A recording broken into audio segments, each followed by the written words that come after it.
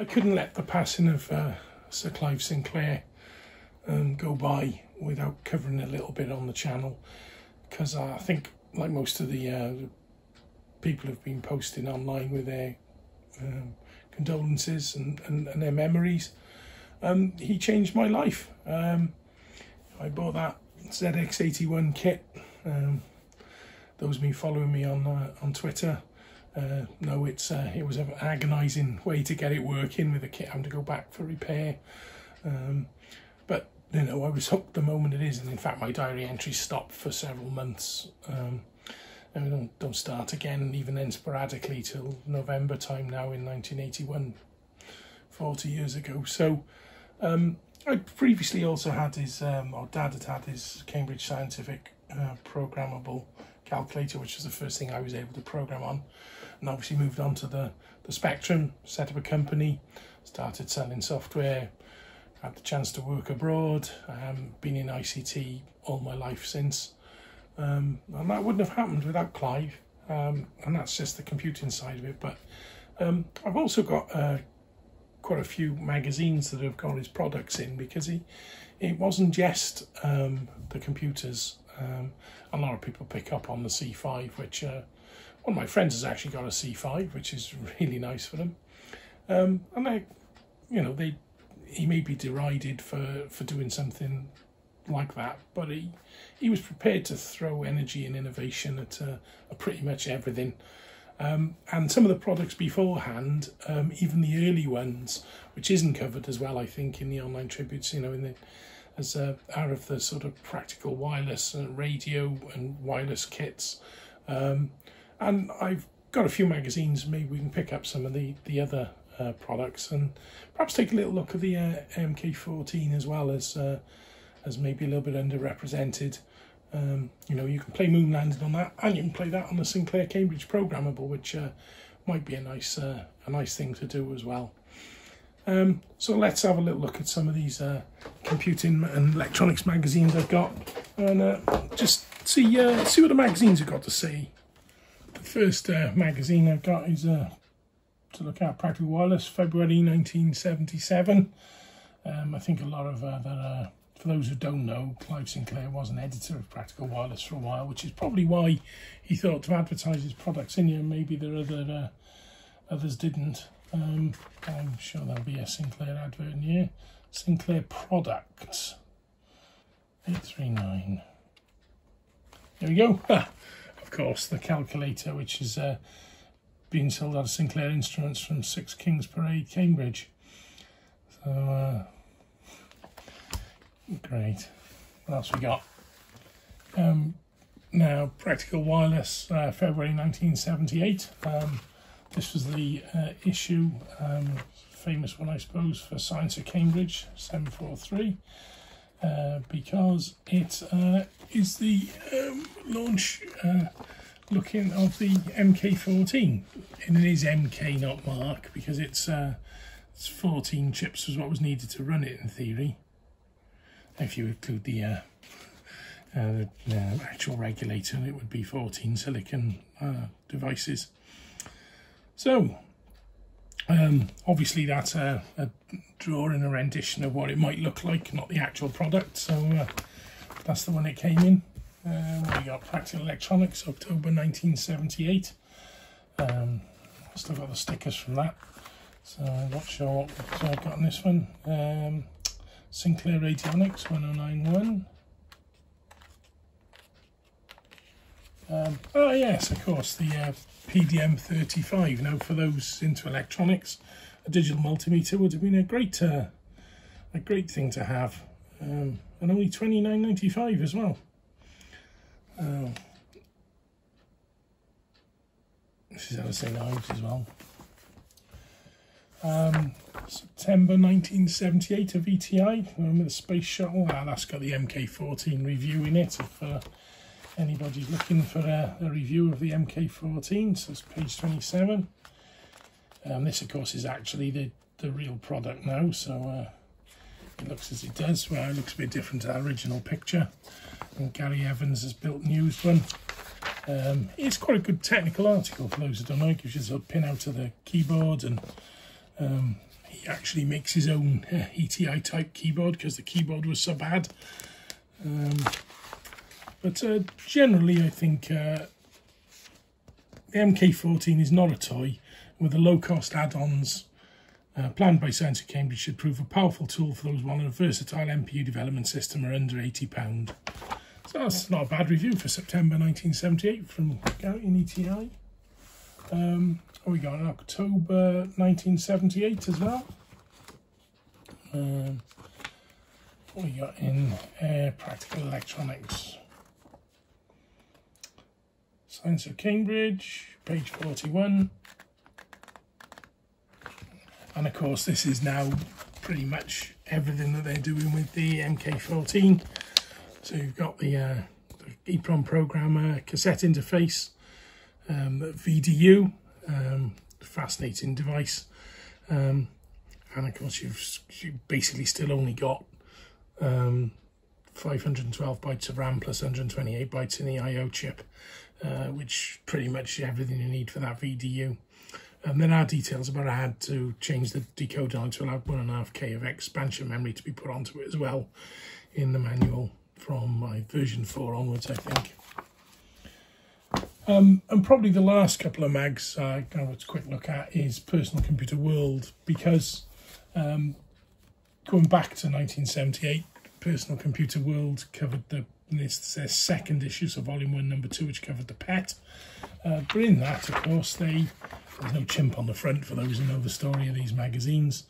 But they covered, I believe, the MK14 here, Mitri Micromate on page 10. They also cover the MK14, how its addressing works. As you can see, I've got a lot of space, basically, so it runs downwards for those used to 0 at the bottom. So lots of echoes of the RAM and the ROM in it, which is what has to be done. So it's interesting, this one actually is written by Nick Toop, because we've gone back in time a little bit, and he summarises with conclusions. As an independent consumer, I was very impressed by this kit. It's low cost and versatile, but economic design are very pleasing. I'm sure that it will have great success. So that was 1978, in the middle of 78. Now the review we saw in October of 78, including on the magazine advert, had the VDU, which actually was designed by Nick Toop, who went to work for Sinclair. Well, maybe as a result of that advert, who knows, or that article and review. Now, for those who know the story, Personal Computer World covered pretty much all of Clive Sinclair's releases. So they covered the ZX80 in April 1980. And they've also got a little article of adding some muscle to your MK14, so they were covering it. The muscle to the MK, for beefing up the MK14, 63.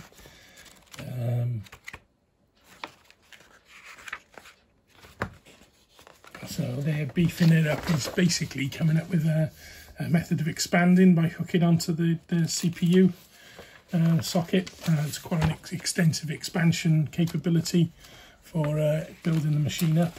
So it's quite a good article. One of those things I'll probably get around to at some time. And what else? Obviously they got the bench test 55. Mr. David Tebbett looks at the Sinclair ZX80, and that's, as I said, on page 55.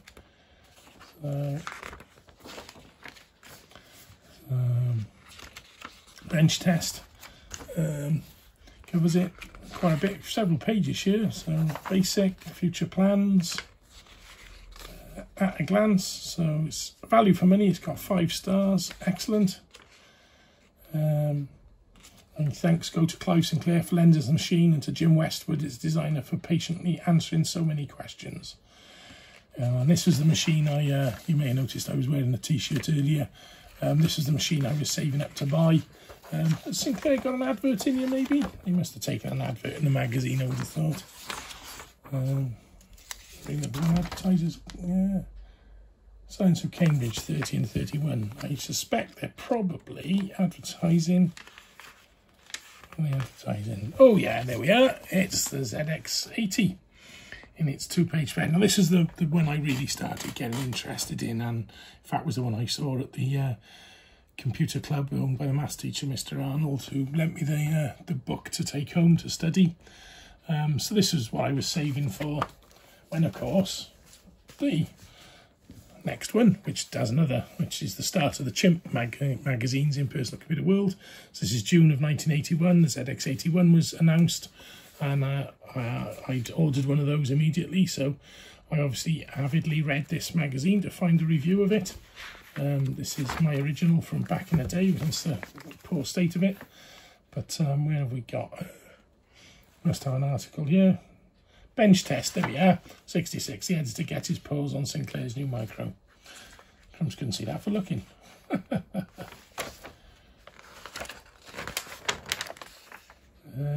That's 73 there.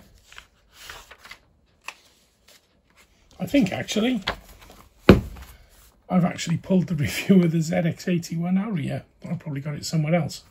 I'll have to go and find that. Yes, as if by magic, here's my other copy actually, which does contain the review on page 65, I'm sure. 64. There we go. There it is, with all the photographs of the Chimp posed around it, and the review. Right from the start, it very explained that the ZX81 costs £50 in kit form and £70 ready built, and as such represents absolutely amazing value for money. Whatever shortcomings are highlighted in the bench test must be weighted against this fact. So he's obviously got the printer as well and the 16K RAM pack in view. I got mine working on a Saturday after I came back from Sinclair, and I was ordering the RAM pack by the Monday. So go to page 154 then. So it's quite a long article about it. 154, and there's the end of it, conclusions. So he's done it again. Uncle Clive has come up with a lovely product which will have enormous appeal to people wanting to find out more about computers without costing an arm and a leg. So there we go. He loves it. So I'm sure that it will do extremely well. Far better, in fact, than the ZX80, and that's rapidly becoming the biggest selling micro in the world. If you know nothing about computers and you want to enjoy finding out about them, then this machine offers a value for money way of doing just that. Children will love the ZX81, there can be no question about that, and I suspect that more than a few people already familiar with computers will buy one just to have a bit of fun. So I couldn't disagree with him, and I'm sure we've got the advert from Sinclair in here. If we have a look at it, Sinclair Cambridge 120 and 121. So will this be a colour advert by now? I remember that colour advert was really drooled over that. There we go, 2-page spread. Who wouldn't want that? I was looking forward to the printer as well. It's great, isn't it? There we go. And of course they covered the Spectrum then with another Chimp on the cover in June of 1982. And the rest of it is pretty much history, I suppose. So I'm fairly certain, and this has still got the insert in it, which is nice for the actual Spectrum, which is again is all I had to go on for a long time. Looking at this, poring over it with the differences, getting ready with the practicing my assembly on the ZX81 and writing some routines ready from some ideas and articles in magazines. I'm sure we've got a Sinclair advert in there as well somewhere, spec. We might not actually have one because it's inserted 64, 120 and 121.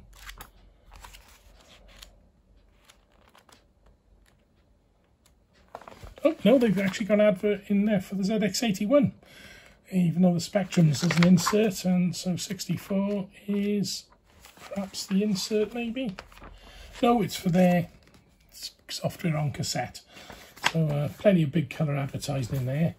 I assume they liked the Spectrum, did they? You can find the, where is it? Page 118. 116, 117. Oh, it's actually the ZX81 advert in the middle of it. He's done it again, hasn't he? Uncle Clive has gone and shown the world how to produce a decent colour personal computer at the sort of price only he can conceive. 2 versions of the Spectrum are available. So what do they say about it? That's quite clever to get their colour photo in the middle. So better made Clive pay for that colour page. Lots about it. What about the 81? Still going. Potential use. Conclusions. Well, for the benefit of those who only read the first and last paragraphs of these reviews, that's us, here are my conclusions. He's produced a very good 16K personal computer which offers colour, high-resolution graphics and limited sound for just £125. That represents very good value for money, provided this is the sort of machine that you want. My verdict, the best value for money you can find today. Isn't that great? And I thank as well this time John Matheson of Sinclair Research for so patiently answering the questions. So there we go. And of course then the next computer I had is the June 1984 with the Sinclair QL, Chimp or Champ. I think we all know how that one turns out. Bench test and review, Sinclair QL, page 170. What was actually their conclusion then? Again, I've got a couple of pages, nice big cutaway diagram in the middle of it. So, photographs inside the machine. So, pretty close. He opens with, was I the only person in the world who wondered what all the fuss was about when the QL was launched? People kept on about the Motorola 68,000 and 128K of memory. Not to mention a souped up version of BASIC. Multitasking in Windows was thrown at me in generous attempt to win me around, but everything failed. No matter how I tried, I could not get enthusiastic about the QL. Yeah, that's a shame, because we went up to Sinclair's headquarters to pick up a QL. Coming back on the train with it it wasn't in a box, it was just in a brown sort of jiffy bag to develop some software for it early under an NDA. Several people sat in the train, all looking at each other and able to talk to each other, thinking they probably got a QL in that bag. But the bottom line is that the QL gives you the potential to own a complete Sirius computing facility, including printer and essential software for £100,000. Well, under that, if you're prepared to use a domestic TV rather than a monitor for the display. So it's no doubt that the QL is a well-made piece of hardware. The operating system, the applications and the BASIC look very good on paper. The review machine was still short of a few facilities. That either means the deliveries will start soon and early buyers will need some sort of upgrade, which is exactly what happened because they had a dongle hanging out the back, or the project is going to be delayed further while the software is completed. If everything were in place, then I would consider this machine very seriously as a truly personal computer, but not as something to run a business on. Okay, he was on about the Scion software then. So, the Chimp. We don't get a Chimp for the this issue, which is the 100th Personal Computer World in April 1986. But peeking out the top corner is the Spectrum 128 appears at last. So, where have we got here? So, should be a bench test. Yeah, Spectrum 128, page 124.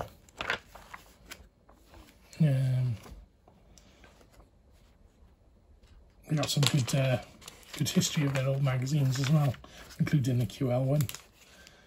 124, 123, 124. So there we are, the Spectrum 128. Many original features, sadly lacking in some of the basics, such as a screen and a disc, which might have been expected of a Spectrum upgrade. Guy Cooney's review. So, the Spectrum 128 is so simple to describe that it hardly seems worth the bother writing it down. It's a Spectrum with more memory and a few new features, none of which remarkable or first of its kind, or even available at a new low price. Indeed, the price of the Spectrum 128 is £179, or it's planned to be. To get the benefits of the new machine, you need the optional editing keypad costing £20, which of course are incredibly rare today because they were never launched in the UK, I don't think. So, conclusion. If you have to use a TV as a display, then it's nice to lose the annoying shimmering effect from having a good connection to RGB, of course. If you're fed up with 48K, well, you've got 128K. The sound output is a vast improvement on the beep, of course. The heatsink, many old catatonic machines. In other words, the Spectrum 128 is very much nicer than the old Spectrum, but pretty damn ordinary compared with everything else. It's a calculated gamble. Sinclair Research says that this is an evolutionary product. I say the company had better get a screen and disc out for it, or it runs the risk of having produced just a better dinosaur. Of course, Sinclair could always cut the price. That was a bit cut in, wasn't it?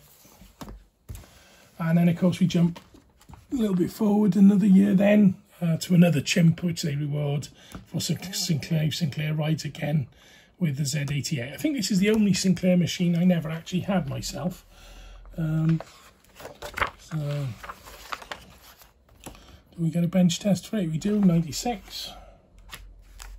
Just when you thought he'd become part of computing folklore, Sir Clive Sinclair reappears with a £200 lightweight lapel which sports integrated software and dozy concurrency. Could this be Sinclair's finest hour, or is it just another example of theory greatly exceeding practice? Guy Cuny previews the Z88. Let's see his conclusion, shall we? At the price, if this works, I'd buy a Z88. It really is important if you're carrying a machine around that it is light. I use a Tandy 102 not because it has the functions I need, but because it's the only machine which doesn't break my back at exhibitions. But even that is more weight than I'm comfortable with. My overall impression, if it works, it could be something new in a market that hasn't been properly exploited. I expect Sinclair to sell at least 20,000 in the UK in the first year if he can build them, and he could even sell 10 times that, right, if he gets his marketing right. So he liked that. I think that's a pretty good one. So there we go then. Obviously the rest of it is moving on to the Amstrad era, but thought that might be an interesting look at some of the magazines just that covered the Sinclair computing products. And if we've got time left now, we'll take a little look at that Sinclair Cambridge playing moon landing and an MK14 doing the same, shall we? Now then, my Cambridge Programmable is quite old.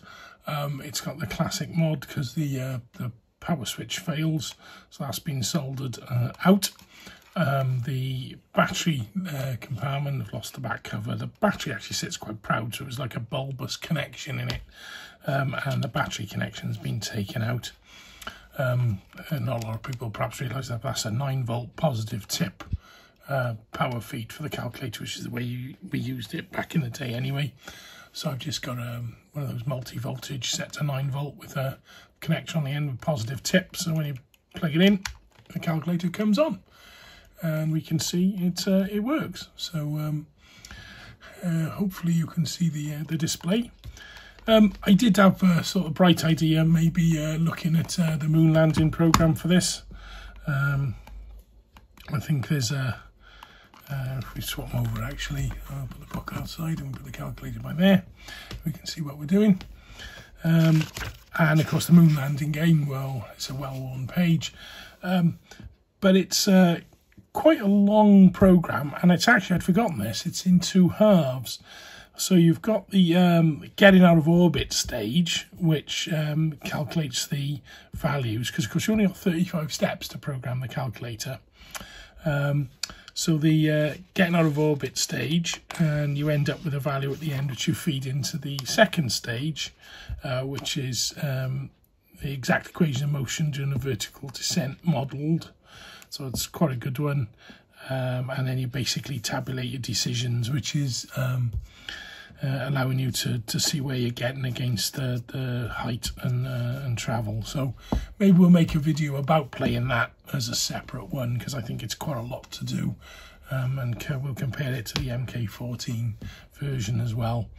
So maybe we'll just take a quick look at this in a different way. While going through it, I actually found this, which is a program that I obviously wrote back in the day for squares of numbers between 10 and 100. Notice I mentioned the Cecil equivalent, so that's the program in Cecil for anyone with a Cecil interpreter. And so continuous pressing a run will produce the output cycling between the values, so we could enter this. Okay, so it's not too complex a program to enter onto the calculator. Now, in order to set the program steps up, you do I think it is down, down, which does the select set, and then I think it's go to there, and then it's 200, is it? There we go, so go to 00, so it's go to, because go to is on the 2 key. Sinclair had lots of functions on the keys, and to step 00, which is what we've got. So these are now the we're at step 00 of the program, ready to go. But there are actually instructions linked at the front of the book. I know online I've seen some people who've got a separate instruction booklet, but I'm sure mine, this is all I have, which has the instructions on it. And then you can basically go down, so it's shift again, and you need, because that does the shift, and then that's the run button, which is learn above it. So that's what we got. So we're now ready to set our steps into to run the program, to type the program in.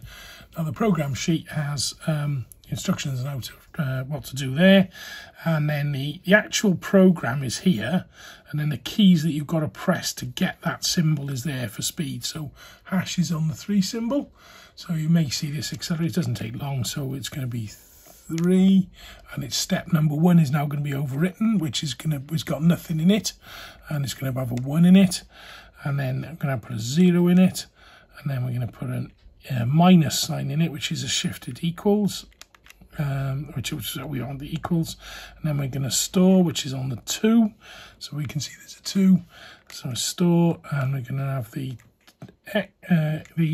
dot, which is the X, and then we're going to have the recall, which is on the 5, and then we're going to have the minus, which is on the equals, and then we're going to have a stop, which is on the 0 key, and then we're going to do a recall, which is on the 5 key, and then we're going to do minus, which is on the it's an F,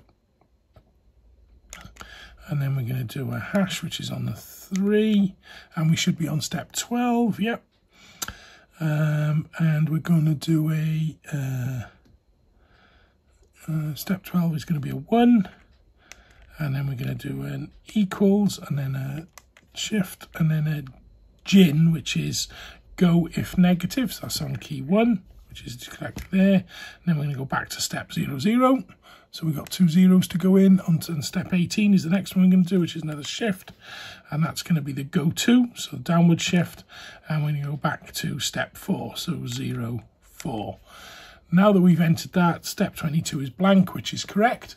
So the next thing you need to do, really, I believe, then is to, if we look at our code, programming instructions, when you've put that in, then all you need to do is to press the clear entry, which goes back to it. We can have another look through it if we go to shift again, go to 200, and we can now see that the first value in step 0, 0 is the 3 on the side, which is correct. So basically you can go through and check your program if you want to. I believe that's just by doing the you do the shift down, which obviously is up, down, shift, which gets you the step. Now the F is the check symbol, which is supposed to be an A, so I may have a top right corner bit gone there, but it doesn't matter, you can tell the difference. So then that will step to step 1 then, so stepping through, we got 2, which has got a 0 in it, and we do a step to the, it should be on step 3, should be a minus sign, which it is, and if we keep shifting it through, we got a 2, full stop, a 5, a minus, a 0, a 5, etc. F. You obviously can't see the reason for it. That's why you keep this. This is almost like the source code, and this will be the assembly language. So when you finish doing any of that, we could do a shift. So if we do a shift, and I want to do a go to 0, 0. Hopefully, and from here now we will be able to press run to run our program, and there's the square of 10 correctly, and then the next one is going to be the square of 9, and then the square of 8, and the square of 7, the square of 6, the square of 5, the square of 4, the square of 3, the square of 2, square of 1 is a 1 obviously, and now it's going to realise it's got to the end, and it's going to loop back round again after it's got to 0. It's going to realise it needs to go back round and start again. So it's going to continuously give us the squares. Here we are. So it's a fairly straightforward program on the Sinclair Cambridge Programmable. It's surprising what you can actually do, and then there's a huge range of programs in this manual for lots of mathematical. Of course, I played all the games on it. But you know, it's plenty to explore in it.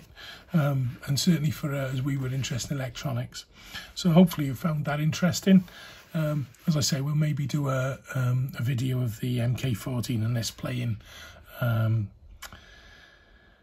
moon landing as another video. We'll leave it there.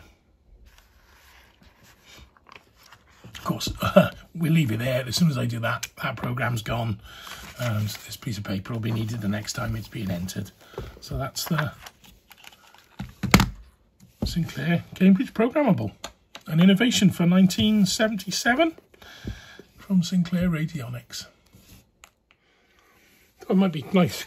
Quick look through some of my old popular computing weeklies as well. Just to, I think Gilbert's on the top. I used to get this obviously very regularly. These are a bit of a mixed bag, but so this is July 1983, volume 226, front page. Electric car project rolls on. So there's early notes about that side of it. What else we got on the? Obviously the Pie Man on the back. So what else we got? Sinclair's dual processor. It now seems likely that Sinclair's new professional computer is scheduled for launch in '84 with a dual processor machine, incorporate monitor and twin microdrives. So I think maybe people were confused, likely a Z80 as well. Obviously they're talking about the Intel processor, which is used for offloading some of the I/O, but maybe they were thinking it was a Z80 going to be in there to make it compatible with the Spectrum. So multi-user using perhaps Spectrum as stations on the network, which it could do with some unreliability. So that's September of '83. What else we got? We got January of '84. QL is now official, and the launch there with Clive Sinclair and Nigel. The photo we used earlier. Obviously it moves from being the newspapery one now to the more glossy magazine. So July of '84, we got confusion over QL software perhaps being in ROM. So there's plenty of news items moving through the years, isn't there? October of 1984, so sort of the first week. Sinclair profits down. Turnover rose from 54 million to 77 million, but profits were a disappointing, rose only by a disappointing 253, so $250,000 to 14.28 million. He wasn't doing too bad then, was he? Sinclair confirms a portable computer he's going to be working on, to be launched in '85. A single microdrive flat screen display and a new price of around £300. Wow, so there's no flat screen TVs, those remember them. So we got October of '85, so it's pretty close to, that's a whole year later now, yeah. So Sinclair holding the lid on the UK 128 after it was revealed in Barcelona Computer Fair on September 23rd. Still got my scratch card for them, Magic, look at that. And of course then you've got first Spectrum 128s hit the UK in November, December of '85. So a good snapshot of the period. Okay, so this is my MK14 V6 slothy board hooked up to the Martin Lukasek copy of the VDU expansion card for it. There's an INS 8154IO simulator. It's a bit of breadboard with some wires to jumper it, so it's in graphics mode. Just turned it on. Pi programmer's by there, so if I ask the Pi programmer to send a bit of program to it, and it blanks the screen because that's the only way it can work. You can see the numbers clacking up on the LED screen as it types in the program for me. And once it's finished typing the program in, way, look at that, that's the Falling Man demo running from Practical Electronics.